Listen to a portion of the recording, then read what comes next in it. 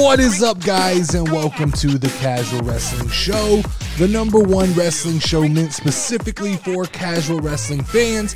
Each and every week, I, the Notorious Nerdy D, topple the biggest questions in pro wrestling alongside my better half, LevelUp Lauren. What's up, y'all? You can find the show every Wednesday night on YouTube and on your favorite podcast network. If you enjoy the content, make sure to join the Casual Community Discord group. The link is in the description of this video. And make sure to hit the pretty little like button on this video. Lauren, let's jump right into some wrestling talk. So we're coming out of Afternoon of Champions. Because they called it Night of Champions. Yeah. But for us, that's a 1 o'clock show. And that's my least favorite part about premium live events that are overseas, that are across the pond. The timing, it doesn't work for me.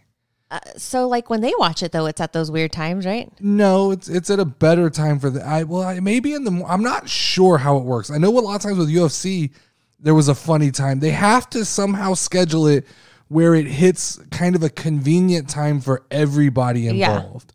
So I don't know how they settle on 1 o'clock, but they typically, 1 o'clock is where they settle. And to me, it's hard for me to digest 3 hours of wrestling on a Saturday afternoon.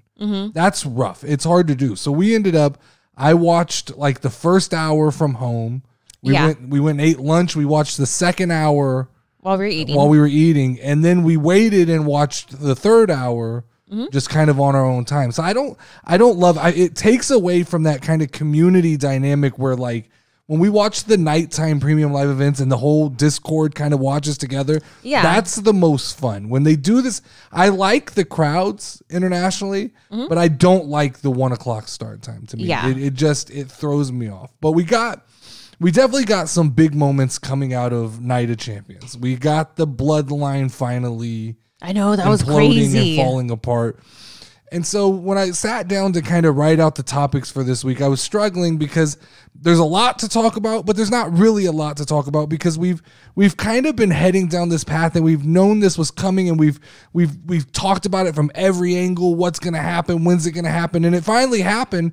And it was, I would say it was perfect the way they played it out. I think it hit perfectly, but now we kind of are left in this void of like, well, how do we discuss it now? Because now we're right outside of Money in the Bank, heading into SummerSlam. I think that's too soon for anything really big to happen with the Bloodline. So if we're gonna map this thing out, I think at this point we've made it this far. I think this story plays out all the way through WrestleMania, Philadelphia. I could see that. I don't think they can't rush it. It'll just be like a slow build.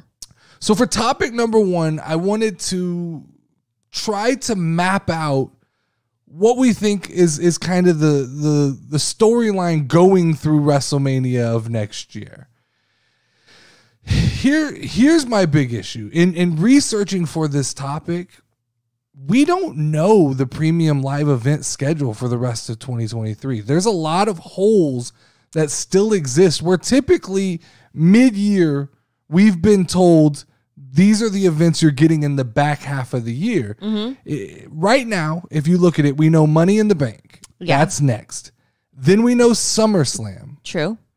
After that, it's a little bit of a coin toss. I think we assume and know we're going to get another Crown Jewel. Yeah. And we assume and probably know we're going to get another Survivor Series. But outside of that, there's 2 to 3 blank spots where premium live events can and should fit in. And we just have no clue what those are. And I think that's odd at this point in time. You're going to be like, surprise. Well, it leads back to this idea. Do they just not know what they want to do?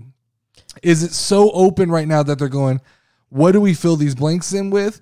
Is it they're just not ready to say? There's so many possibilities. I think it's a mixture of all of the above. I think they know where the stories are going, but they don't necessarily know the beats and where they're going to hit to kind of fill in the blanks of where we're headed. But let's play pretend. Okay. Let's use last year's schedule, which would be Money in the Bank, SummerSlam, Clash at blank, right? It's probably not jumping in my mind. Well, it's probably not going to be Clash at the Castle again, but it'll probably. I've seen rumors they were talking about another premium live event in India. Could be Clash at the Palace, right? It could could just fill that in with something else. So let's pretend we've got Money in the Bank, SummerSlam, Clash at whatever, some form of like Extreme Rules, Crown Jewel, and Survivor Series, right? So we got 6 premium live events to fill out the year for the Bloodline. Here's what I'm assuming is going to happen probably as soon as this Friday. Okay. Rikishi tweeted out something to the extent of like, it's time for me to step in. Rikishi's their daddy, right? The Usos. Yes. In real life? Yes. Okay. So in part of the bloodline and an elder in the bloodline. So it seems to me, at least for the time being, that Rikishi's going to show up, and I'm going to assume he's going to patch things up. Mm-hmm. The bloodline is not done. I think we all thought that's the implosion of the blood. I don't think that's the big finale. I think that Rikishi shows up. I think that he's going to, like when you drop a vase and you break it and all the pieces, he's going to try and glue it back together the best he can. It's going to look like a piece of shit, but that's Rikishi's going to mold the bloodline back together. So I think through Money in the Bank, we get this idea that the bloodline, okay, we've mended fences. Roman, quote unquote, forgives the Usos for what they've done, even though and you can tell there'll be disdain. And he doesn't really. Yeah. But you know what I mean? For all intents and purposes, it'll look like the bloodline fractured is still together. So Money in the Bank, what I love to happen is I would love for Jey Uso to win Money in the Bank. At this point, cool. I've changed off of LA Knight, who I think is most entertaining, maybe most deserving of the Money in the Bank. But when I start to look at what's compelling, I think Jey Uso holding that Money in the Bank briefcase becomes this just huge, mark on Roman Reigns, where he has to look over his shoulder at all times, knowing that the Usos have already turned on him once, knowing that Jey Uso has the Money in the Bank. Now, I've seen people say Solo should win. I'm just not ready for Solo to win Money in the Bank. I think I like Jey Uso. I like the dynamics of the brothers, Usos, and Roman and Solo kind of splitting apart, and at some point leading to that, I've seen people go, whoa, we're going to get 2-on-2 at Money in the Bank. Roman and Solo versus the Usos. I think that's too fast. I have 2 questions. Uh-huh. Number 1, is Roman Reigns, father or whatever, is he a wrestler? And is he anybody of significance? I don't know. I don't know right off the top of my head. Okay. I can't. So then number 2, do you think that Solo is ready for something that big like Money in the Bank? Yeah, well, yeah, I think it works with Solo. I think there's no doubt in my mind that they can go the Solo direction, have Solo win Money in the Bank, and the story beats still kind of play out the same. I just like the dynamic better if it's Jey Uso, but I think they're interchangeable. Okay. I like that Money in the Bank, almost what I felt like they should have done last year with Sammy winning the Money in the Bank and being the thorn in Roman's side. I think you've waited. Now let's go Jey Uso winning the Money in the Bank and being this thorn that every time something happens to Roman, he immediately has to look to make sure that Jey Uso is not cashing in on him behind his back. True. And I like this idea. I think that you can lead. So if you map it out, that means Money in the Bank, the big bloodline part of that story is Jey Uso winning Money in the Bank. That means Roman doesn't really need to be a part of it. Solo could be there in support, but however you get it done, Jey Uso wins Money in the Bank. That leads us to SummerSlam, where you assume Roman Reigns is going to wrestle. Yeah. This could be the perfect first time to tease Jey Uso cashing in. You have Roman fight whoever. I don't care who it is at this point. Give him an opponent.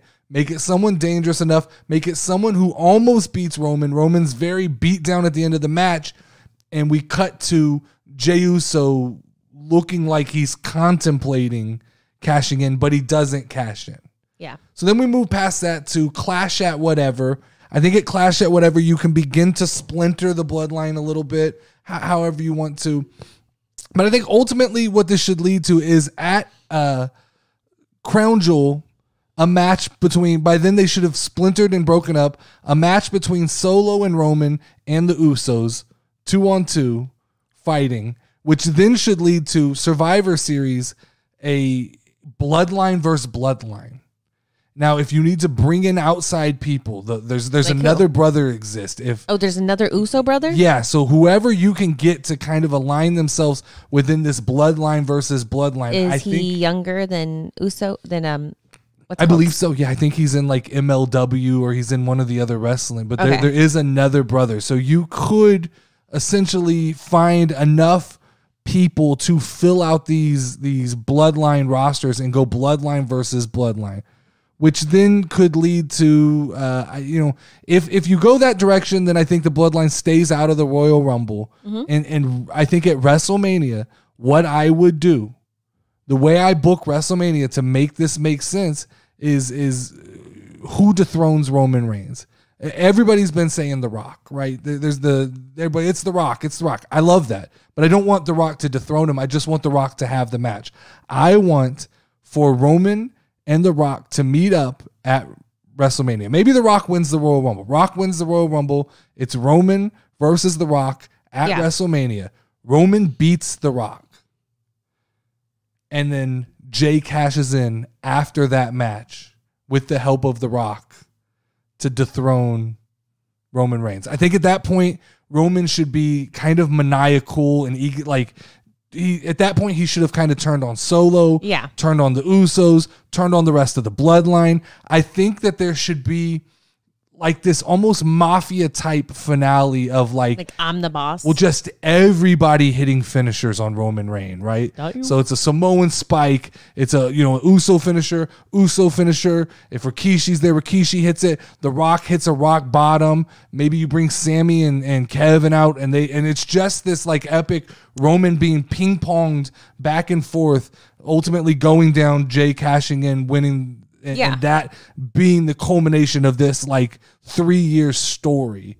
But that's the only way I really see that this can kind of come to be, and you really get everything out of it that you want. Because if you look at this now, as far as we've come, and as intricate as they've played this story out, as far as Sammy and then getting Sammy out, the Usos turning on Roman, there has to be enough left to get us to WrestleMania. This can't end, number one, at SummerSlam.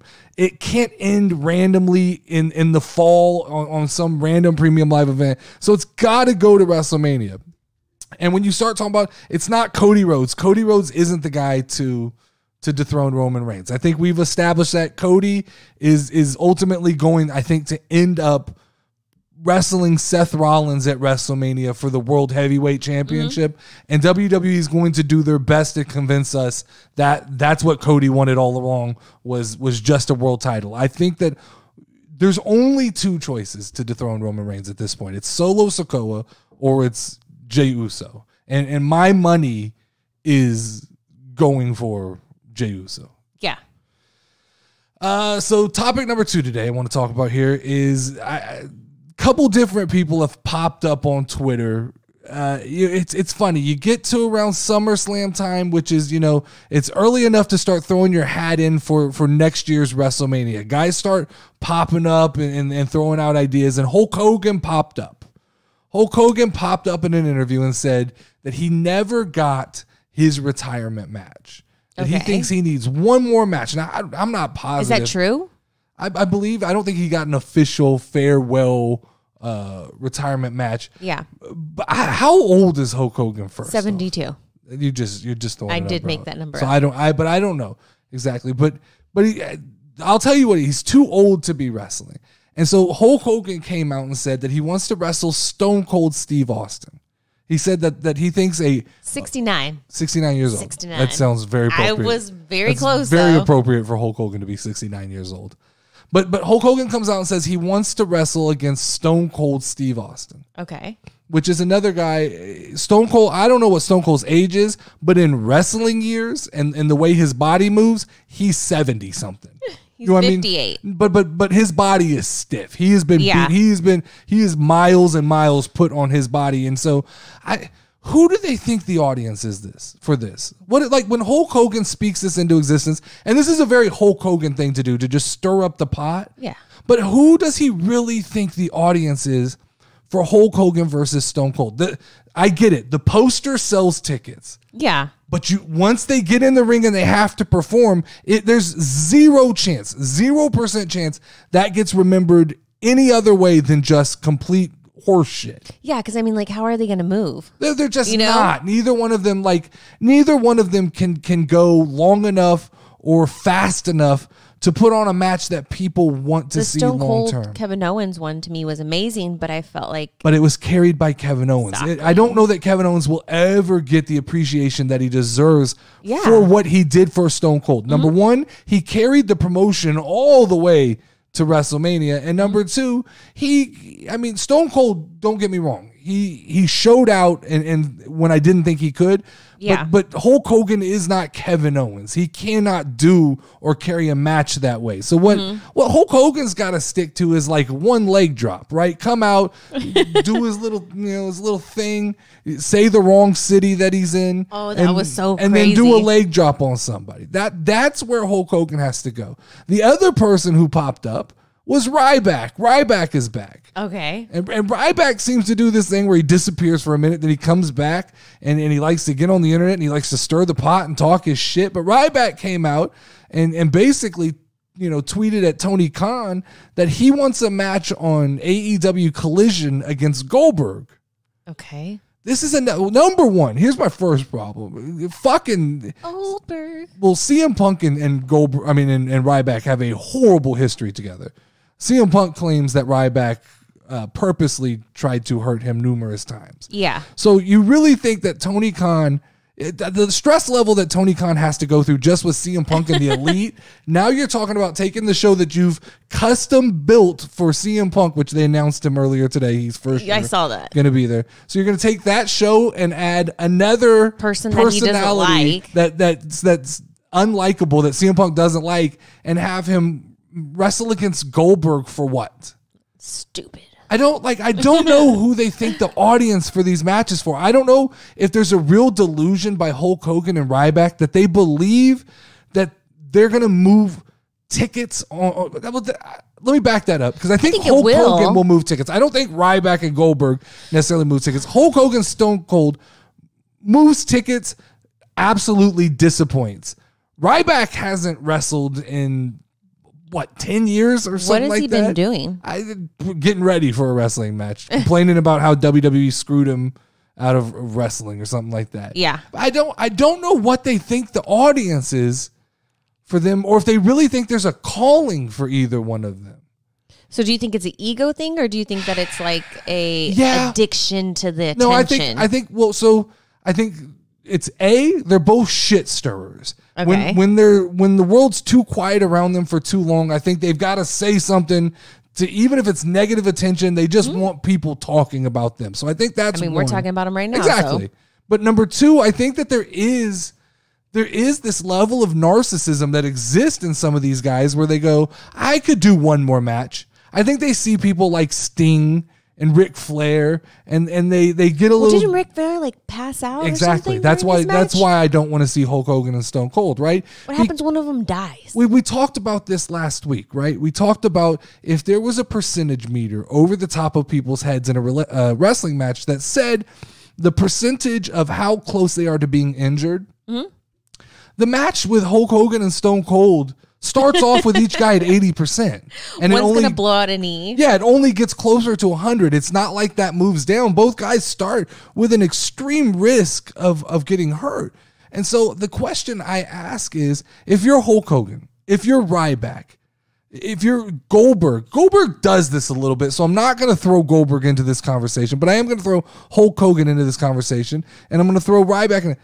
If you want to come back, if you want to wrestle again, if you need a big hoorah, why not use your name to put somebody else over? A younger cat, a younger kid who's coming up who needs that big victory over a big name that they can use.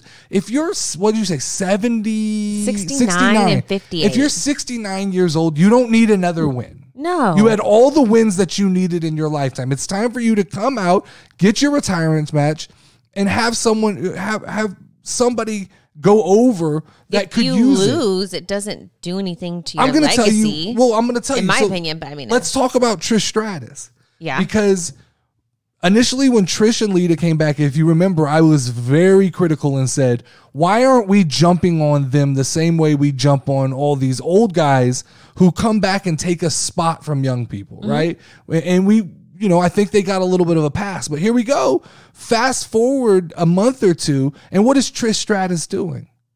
She's putting over Zoe Stark. She's using this platform that she has to absolutely turn the spotlights onto a wrestler who is more green, who needs that rub, and it's working out perfectly. Agree. It immediately we made watched NXT, and I was like, I don't like Zoe Stark. Whatever. Then she came out with her, and I was like, oh, I really like her. And this immediately makes Zoe Stark seem relevant. And that is the formula that these older wrestlers who want to come look, and Trish is having a good run. She got to beat Becky Lynch. She's getting to cut promos on a regular really basis. Good. Was she like that when she wrestled? She's always been extremely good. I mean, I wish I would have been. A lot of people consider her the greatest woman of all time. So yeah, it's not like it's unbelievable and she kind of went away from wrestling. So to come back and pick up the way she has, I think that's the most impressive and her skills part. are definitely still there. So yeah. awesome. They're enough for somebody her age. The gap is not that wide. Yeah. Between, there are some. She performs well. If you watch the Becky Lynch match with Trish and Becky, there are mistakes. She makes mistakes, but you have to expect that from somebody who's been gone that long. Yeah. But that leads me to like Hulk Hogan, someone like Hulk Hogan, LA Knight. I know we throw LA Knight all the time, but could you imagine LA Knight versus Hulk Hogan at SummerSlam or at WrestleMania? The build-up, the promos, the shit-talking. LA Knight can play the heel. Hulk Hogan can play the hero. He was Hollywood Hulk Hogan, right? That was in his NWO days. Versus LA Knight. Then there's Hulkamania. Okay. But yes, you could do the Hollywood Hulk Hogan. You do whatever persona you want to do. But you have these two sparks fly. It would be magical. And then in the end, you have LA Knight go over for the win, and he gets the rub, and he gets to be the guy who retired Hulk Hogan. Hulk Hogan gets his retirement match. LA Knight gets the benefit of being a part of that situation, especially after having to go through the whole Bray Wyatt bullshit.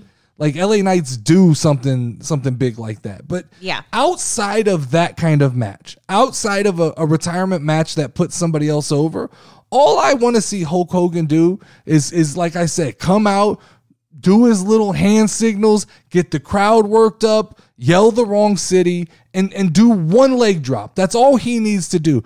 I don't want to see 10 to 30 minutes of Hulk Hogan in a ring at 69 years old. It's not what I want to do. It's not. I mean, come on now, Grandpa.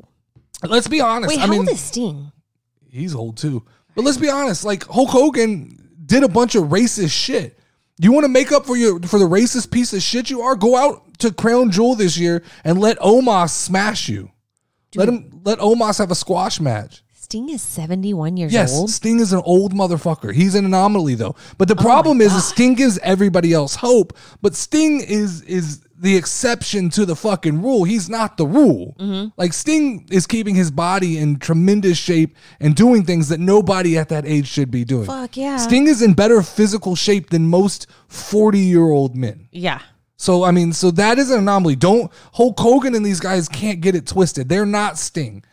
There's only one Sting. There's not these guys 65 and up.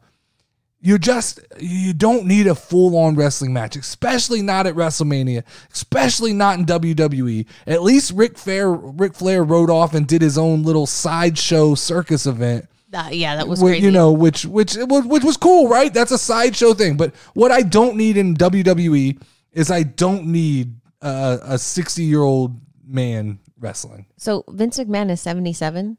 Yeah. When he wrestled that last time, how old was he? Like 75? Remember when he took his shirt off? He didn't really wrestle, though. Yeah, but do you remember him moving, though? But do you remember how he took that stunner and he couldn't fall? Like, that's what happens at that age, is you're no longer able. That's what I imagine when you say this. Well, that's what Hulk Hogan would be. He can't take a stunner. He can't fall and gyrate on the ground. He was going to die at one point, just saying. Like, yeah, I know exactly what you're talking about, but that's exactly right. When you get in your 70s, your body you can't fall to your knees. Like, bones will break, your hip will break. Things begin to fall apart, especially when you've been a wrestler your entire life. All right, topic number 3 here is a question that I wanted to pose to everybody who listens to this show. And that is, after Night of Champions, Seth Rollins won the new World Heavyweight title. And immediately on Monday Night Raw after, they do the thing where AJ Styles comes out, congratulates him, and they get a tag team match against the Judgment Day. But within all that, can Seth Rollins make the World Heavyweight title feel like a top-level championship and not just a secondary belt to Roman Reigns' Universal World Championship?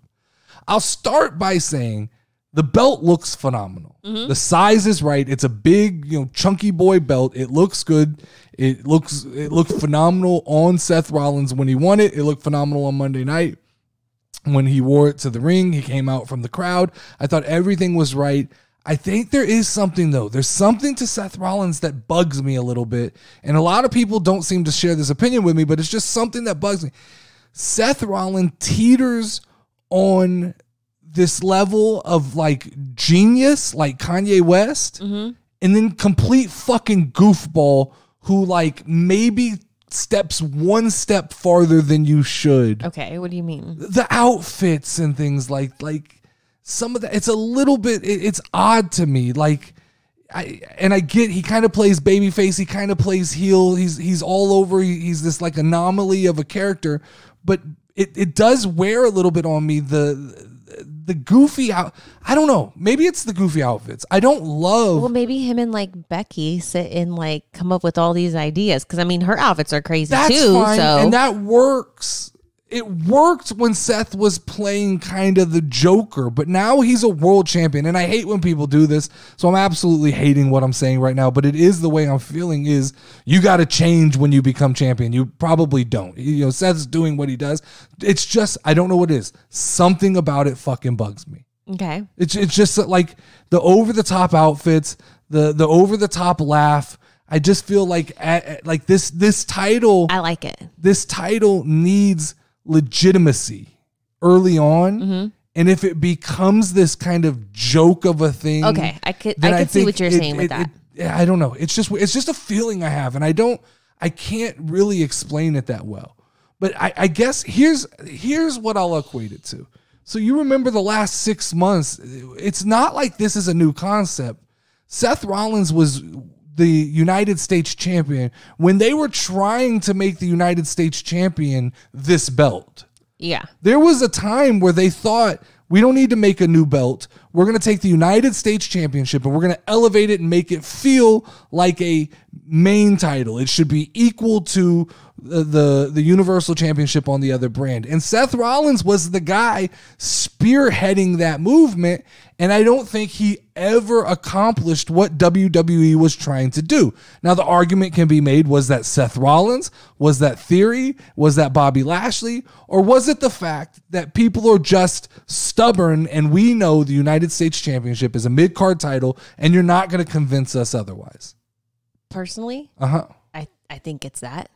I mean, when you're conditioned to think something is something for so long, it takes you a long time or something crazy to change it. Okay, but let me propose a separate thought line then. If Brock Lesnar was holding the United States Championship and Brock Lesnar was defending it on a nightly basis, do you continue that same line of thought, or does Brock Lesnar immediately elevate a title to another level and you go, if Brock wants that belt means something, right? So this is my the man argument. Brock does. So this is the argument I make for Seth Rollins is, for as good as Seth Rollins is, and he might be the best in pro wrestling right now, the persona doesn't necessarily elevate the title to the level that you want that title. And I know it's kind of a cop-out, but I do think there's a part of me that thinks Brock Lesnar would have been the best first world heavyweight champion. I think so. That just putting a title on a guy who's actually won a UFC title, there's just something about the stigma to that. Power, maybe, or like. And there's something to me about seeing the guy coming out wearing fucking ruffled sleeves that makes me go, all right, so now there's 3 tiers of belts. Yeah. There's Intercontinental United States Championship.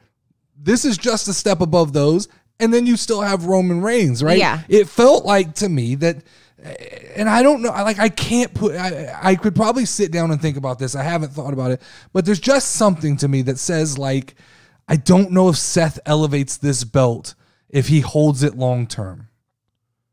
I think Seth is bigger than the belt. That's what it is. Seth Rollins is a bigger personality than the belt. And I don't think this belt needs that at this point. This belt needs to be the big feature. I think Bobby Lashley is somebody who can do that. The person needs to build the belt. Yes, I think Drew McIntyre is somebody who could do that. I think you need a big, strong. He in contract disputes. It looks like. It looks like he may not wrestle Where does he again. plan to go then? That's a whole different topic. Right? Is yeah. I mean, I've said that is he's not going to AEW. He's too big. But yeah. So then let's go. Let's move forward. Let's go off of them. Okay. Let's talk about Seth Rollins. Let's talk about if they're going to run with Seth Rollins. Who's first? Who's first to fight Seth Rollins for that belt and make it feel? Remember, the first couple months of this belt are going to be very, very important. That these matches are going to need to feel like big world heavyweight championship matches. So who's first? Bobby Lashley. He's on the wrong brand. Bobby Lashley SmackDown now. But, I mean, they're not just going to bring somebody over. Well, they made that comment this last week about, like, AJ Styles, and I know we're not doing the mixing brands anymore, so I don't think it's that. So, I think that the odds-on favorite at first was going to be somebody from the Judgment Day, but you book them both to lose to Seth Rollins and AJ Styles, which I think is absolute dog shit booking. I think that the Judgment Day should have won, and it should have been Damian Priest challenging for the World Heavyweight Championship. We didn't get that, so that's not what we're getting. So who is it? Who on the Monday Night Raw roster? Is it Brock Lesnar? You think you can take it from him? Seemingly it looks like Brock Lesnar's tied up with Cody Rhodes, so I don't think that's happening. So like it's a serious question that I'm asking. Who on Monday Night Raw is worthy of challenging for that belt? Gunther?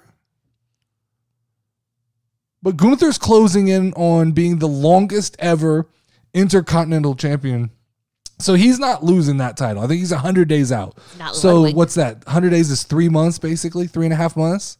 Yeah. So he's so for the next 3.5 months. Is that after SummerSlam, right? It's after SummerSlam. Yeah. Yeah. So he's not. So what is it? Seth has to, and Seth, that belt has to be defended at every premium live event because you cannot create another world championship belt and not have it defended. So who's Money in the Bank? I mean, I have no idea. It's going to be Finn Balor or Damian Priest, I think, but I don't think that's the right answer. Yeah.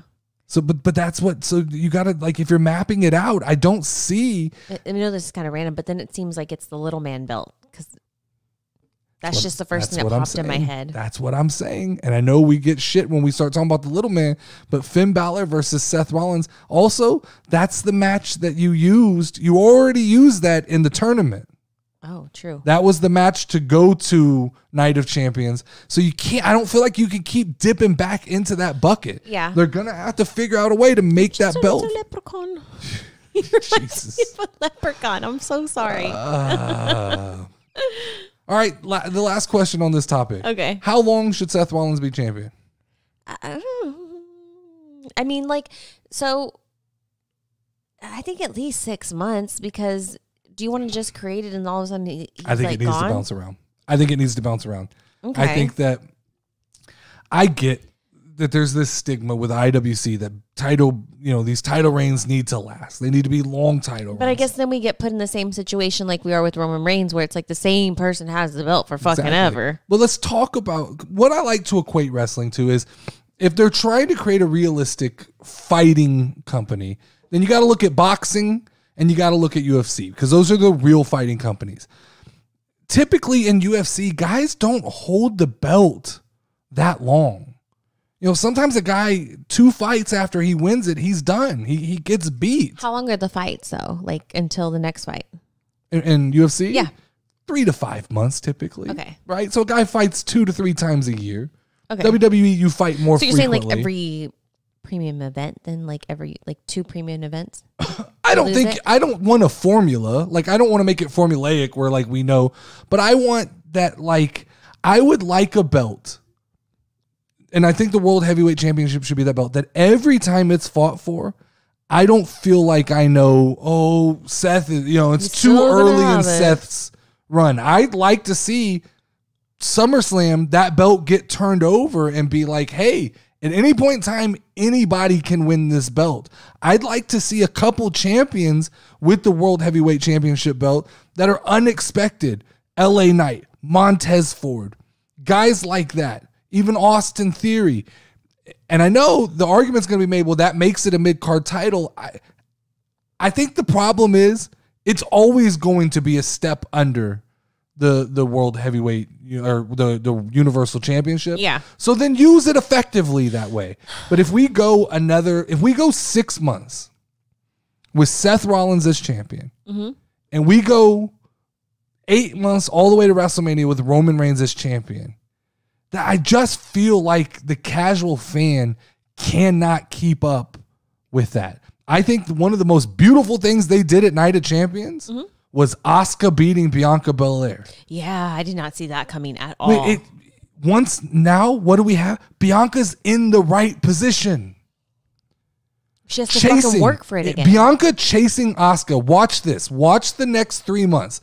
Bianca chasing Asuka or whatever happens with Bianca Belair, she will be extremely compelling again. Her stories will become extremely interesting.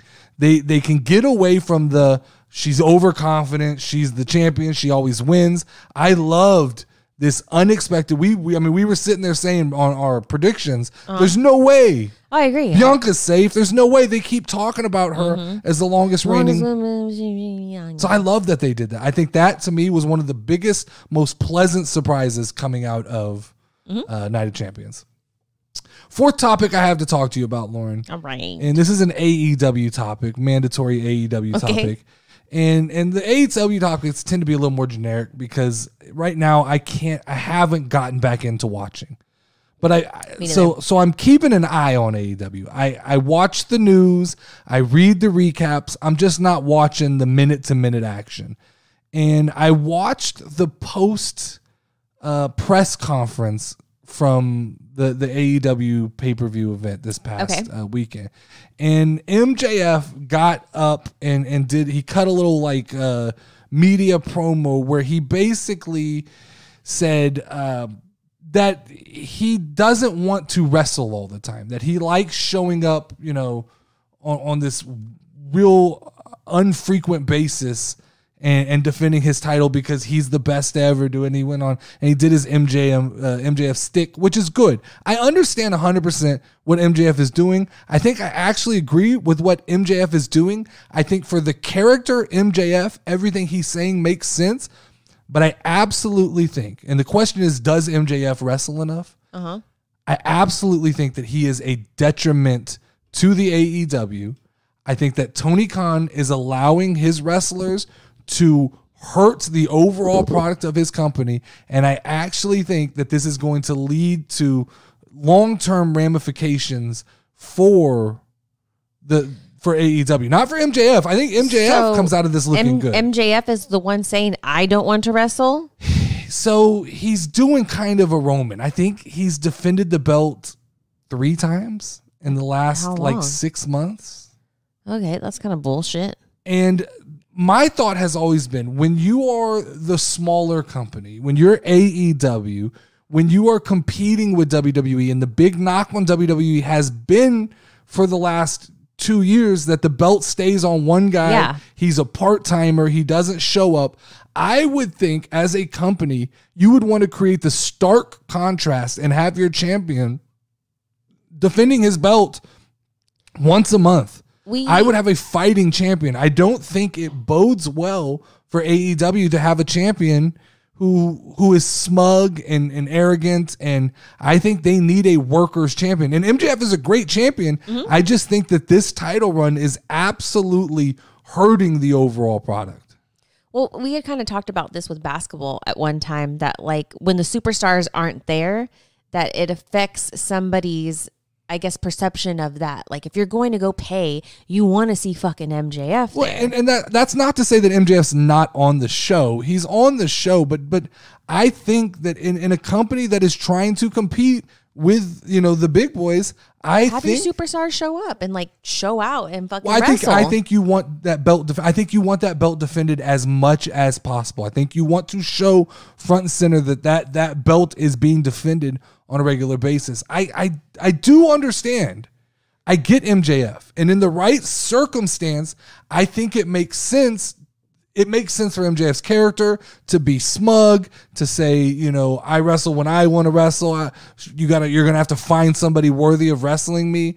But I also think that like it just overall it hurts. It's harmful. He wrestles once every 3 months, screams that he has the best matches, but now, you know, I think you kind of missed your opportunity when you look over at WWE. The argument now is that this World Heavyweight Championship is going to counter everything else that's in wrestling, and that belt should be defended once a month. Mm-hmm. I feel like even if there's not a premium live event, the World Heavyweight Championship has to be defended at least once a month. And I think Seth Rollins alluded to, like, I'm a fighting champion, I will fight. Yeah. But so this is the bigger kicker that I think that most people aren't going to want to hear.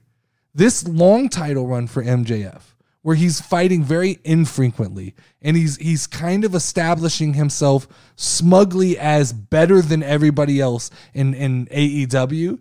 I think that the longer that Tony Khan lets this go on, raises the probability and the likelihood that he jumps ship when his contract is up. Because what else is there for him to do? What do you really foresee MJF taking a step back once he loses the AEW World Championship and going, now I'm going to wrestle every week. Now I'm going to up the frequency of what I do. MJF's treating himself like a big time superstar, like a big time name. So I don't think he ever falls back in line. So I think that every month that he continues to be allowed to talk the way he talks and do the things he does and prolong these matches and basically fantasy book himself into these big time matches, I think like you start to look, he's done a 4 pillars match. You know, he wrestled all the 4 pillars. He's wrestled Bryan Danielson. He's starting to cross names off. He's wrestled CM Punk. And I think there's going to come a point in time right when his contract comes up that he's going to look around and go, hey, this was great, but there's absolutely nothing else I can do in this company. So I'm going to go play to WWE? 100%. I think that this title run, the way it's being timed out, Tony Khan is essentially just handing him everything he wants. You can wrestle when you want, wrestle who you want. We'll only give you these big name matches that are, you know, high marketed matches. And you'll look, he'll wrestle at Wembley. I don't know who he wrestles. I've heard rumors of like Sting, but like after that, who is really left? And as we approach 2024, when apparently his contract is up, you really have to look at the landscape and go, what is there for MJF in AEW? Especially if he's not world champion, what does he do? True. All right, so the next thing I want to do, Lauren, is something that was suggested by the Discord. I was asking them, last week I was going to start a thing where I fix people's characters, but somebody suggested something I like better, and that is taking a random wrestler and booking them to the main event of WrestleMania. Okay. So before the show, I spun a wheel. I have a wheel with all the wrestlers on it. Spun a wheel, landed on Finn Balor. Okay, which is interesting. It's one I like. Yeah. So I'm going to explain to you how I would book Finn Balor to WrestleMania main event, and you stick with me here, okay? So first off, let's talk about Finn Balor, right? Judgment Day. They're a group to me that's kind of in peril. They're a group that has the potential to be, major heels, but they have the potential to be complete duds based on the booking. So here's what I do. I immediately start by mapping my plan towards a main event of Dominic Mysterio versus Finn Balor for the World Heavyweight Championship. And I'll explain to you how we get there. What happens is in the next couple of weeks leading to Money in the Bank, Dominic Mysterio starts to take a little more prevalent role. He starts to kind of challenge Finn to be the leader of the Judgment Day. And I think that at Money in the Bank, Finn Balor wrestles Seth Rollins.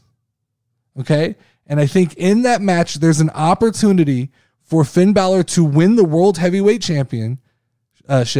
But Dominic Mysterio interferes, gets caught, disqualifies Finn Balor from winning the belt, and cost him his chance at winning the World Heavyweight Championship. Okay? That same night, I think Dominic Mysterio should go on to win the Money in the Bank Championship. Okay? You with me? You staying with me here? I'm here. All right. Thanks to maybe interference from like Damian and Rhea Ripley. Okay? So then I have step 2. Basically, what happens is this leads to a confrontation between Finn Balor and Dominic Mysterio. Finn starting to kind of show baby face, like, I want to win on my own. I'm tired of cheating. You guys, the Judgment Day should be about being better than everybody, not about cheating. You start to go there. So Finn is the champion and... No, Finn's not a champion. Finn loses because of Dominic Mysterio. Okay. Now, but Dominic holds the Money in the Bank. Okay.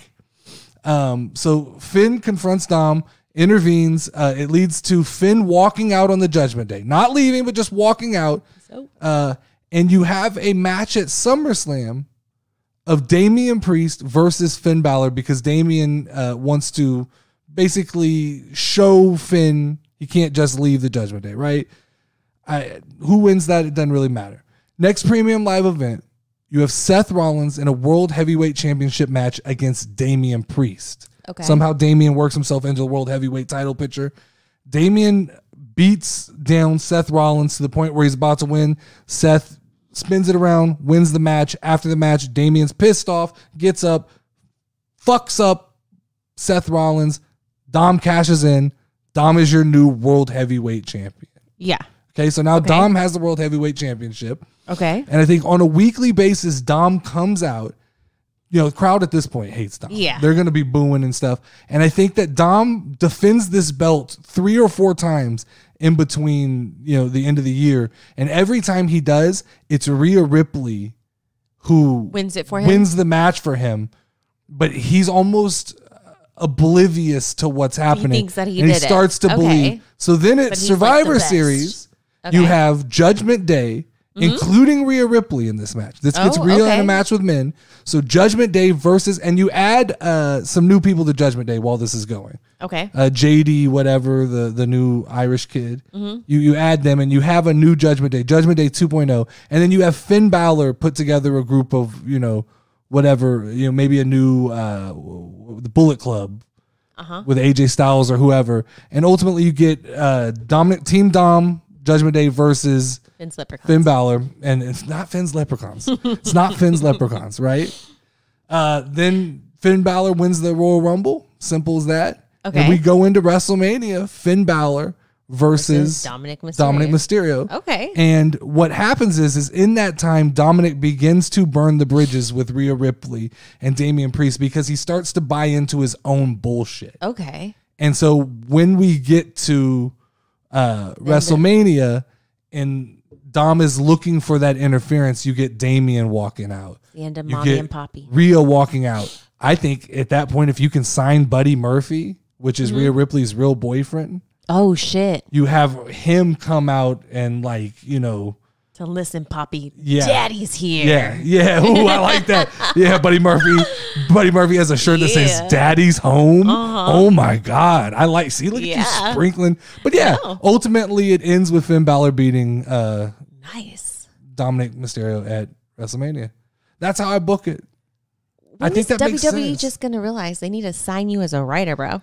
It's not complicated. It's just playing in. It's they get too focused on this idea of like, see what that does is it dislodges Seth Rollins, right? Because it takes the belt off of him. But I would argue that Dominic Mysterio as World Heavyweight Champion in a compelling story against Finn Balor makes absolutely more sense. See, I don't just love Finn Balor, but you made me kind of like interested in his story of how to get there. Exactly. It's the plight of like of using Dominic. That's how you effectively use a heel, a bad guy. Yeah. To generate and people love genuinely for a hate babyface. him. So yes, and as a world champion, people would despise him. Yeah. Because the argument would be from people like me who overreact. He doesn't deserve this belt. He's not ready for it. Water bottle thrown. That was in Dubai, right? Yeah, I don't remember what match that was. Someone threw a watermelon. It might have been at Brock. I remember. I could just imagine all these like tomatoes and stuff. I don't know why. Who carries tomatoes with them? Tomatoes? Who's throwing tomatoes? Who just comes to a wrestling show with a sack of potatoes and tomatoes? Hey, in hockey, they throw fish. They do throw fish. We learned that. And bajongs. So. And what? Bajongs. What's a bajong? Dicks. Like, I was trying to be nice there. Okay. Ladies and gentlemen, it's that time again for the most electrifying segment in podcast history. Welcome to Name This Tag Team. Each week I present two random WWE superstars, and it's up to our amazing listeners to come up with creative and unforgettable names for the new tag team. Submit your suggestions on Discord, on our Discord channel, Name This Team, and make sure to tune in on the next episode when we reveal the winning team name. So, Lauren, here are the top 5 tag team names I saw this week. You get to make the final call. Now, there were a couple late submissions that I didn't get on the board. There was a conversation that now if people just add the word balls to the end of a team that you will select them. I think Corey balls are nice. Corey had a little bit of an argument that he submitted a name and then he was like, maybe I'll just add balls to the end of it and that'll work. So I think that people are finding out your level of sense of humor here.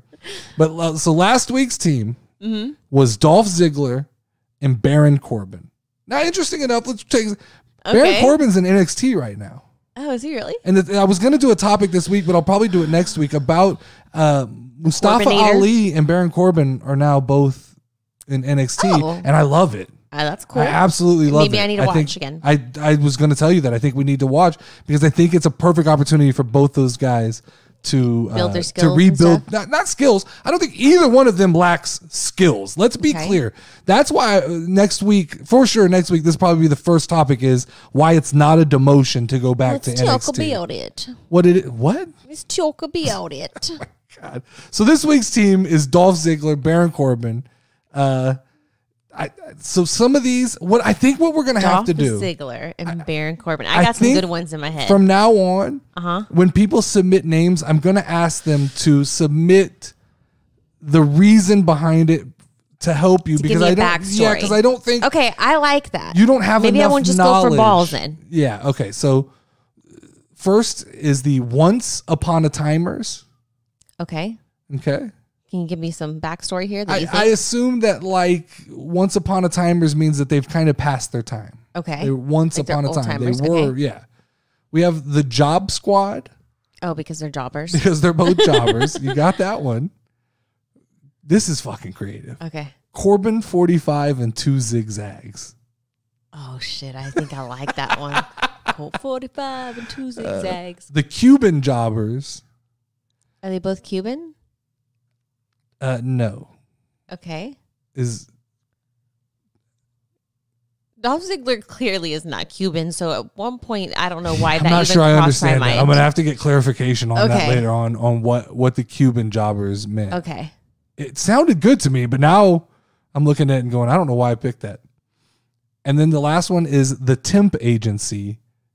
They're down for any job. All right, so what are you eliminating? Okay, so first of all, there was no dicks this time. Damn. I'm not sure that I will select ones that are just completely sexual in nature and have no context. Dolph Ziggler's dingle dangle. I just thought of that. So So first of all, I'm going to take away the Cuban one right away because I have no idea what that is. That's why we need an explanation. From now on, starting next week, you give a name and then give me a 2-sentence explanation of what it is. Yeah. Then the other one we had was... You've got Once Upon a Timers. Okay. You've got The Job Squad. I like Corbin Dolph Ziggler, 45 and 2 Zigzags. And The Temp Agency. I like Dolph Ziggler, so I don't want to call him a Once Upon a Timer because in my mind, he's still a good man. Oh, okay. Okay, and I like Baron Corbin. So that leaves you with The Job Squad. Bye. Corbin 45 and 2 Zigzags. And The Temp Agency. Okay. I think this is like a no-brainer. I'm going for the Corbin 45 and Your 2 Zigzags. That's your winner? Because that's an amazing song. All right. Corbin 45 and 2 Zigzags was from The Witters. He's a returning champion. Greatest. He continues to. He must know I think he's knowledge. Getting inside. He's getting inside your head. He's inside my head now. Inside my head. All right. So this week's team. Now I'm going to say there was a video that came out on social media this week of R-Truth stealing money or something from Omos while he was asleep. It looks like he's better. It looks like he's getting better. But I had picked this before I saw that video. That video just solidified this team to me. All right. Omos and R-Truth. Oh, that might work. I think it could work. I think that the comedy it humanizes him. It what? It humanizes. Yes, it gives personality. Omos. It will give personality to Omos. Okay, so that leads us to 10 questions. I am your current champion. I hate this part. I feel like it's a little bit of torture. You think so? Yes. 10 questions. All right. Start the questions. 10 yes or no questions. Is it a female? No. Oh, fuck. Do they have blonde hair? No. Okay. Do they have long hair? What is long hair? So, like, anything past here? No. They don't. Wait. They do have long hair or they don't have long hair? Let me...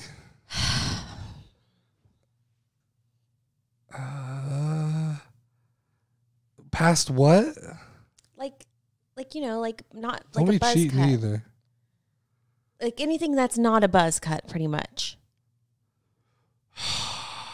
Anything that's not a butt. I'd say this is long. Yes. Okay. I may get shit on this one. That's 3. Are they under the age of 40? Yes, that's 4. Okay. Let's see. Are they part of a faction or yes, that's 5. Okay. Does this faction hold somebody in the faction hold a championship? No, that's 6. Okay. I almost said no. Yes. Okay. Are they heel? Yes, that's 7. Do they have a famous father? Yes, that's 8. Is he with mommy? Yes, that's 9. It's Dominic Mysterio. Oh. Like take that your title. Visuals. So long hair. Mm-hmm. Yes? He has long hair. He's got a mullet. Yeah, that's a mullet. literally the epitome of long and short hair. He's a little bit of both, but so it's not like buzzed. It's long in the back, but it's buzzed on the sides. Yeah, but it's long. I struggled with that idea on... I don't know how I got there, but I did. I thought you were going the wrong direction. Yeah, when you said, do they have a champion? I thought, no, but Rhea's a damn champion. Greatest. Damn. I'm going to have to step it up. Feels nice. I'm going to challenge you. I got to quit trying to take it easy on you in 10 questions. I was set on one person. I almost did Finn Balor until my spinner landed on Finn Balor for the other thing. Yeah, I wouldn't have guessed him, so you should be fine. My little lip. That's all I got for you guys this week. I feel you're really into the leprechaun thing. Because he looks like one to me, and I know that's really mean, but like I want to get him a pot of gold and stuff, and that hate me if you want to. I'm sorry. Make sure to like and subscribe to the channel. Make sure to check out our Discord to meet other cool wrestling fans, and make sure to check out the other content on our channel. We also have the Nerdy D show, which has been fun. We do things like what is the best kind of chicken wing, or how I would fight a kangaroo. Yes, that was a and lot lizards. And Lot Lizards came up the week before. Stick with me forever. But that's all we got. I am the Notorious Nerdy D. This is Level Up Lauren, and you can ring the final bell. Ding, ding, ding, ding, ding, ding. Step in the ring, if you ready, let's go. Ay, casual wrestling community show. You already know, talking WWE. Keep it rolling and hosted by Notorious Nerdy D. Dope a show that you gon' find. Tune in cause it's online. Hit him with a figure 4 leg lock, power driver or clothesline. We bringing that heat like the show, but you should already know the casual wrestling community show. Let's go.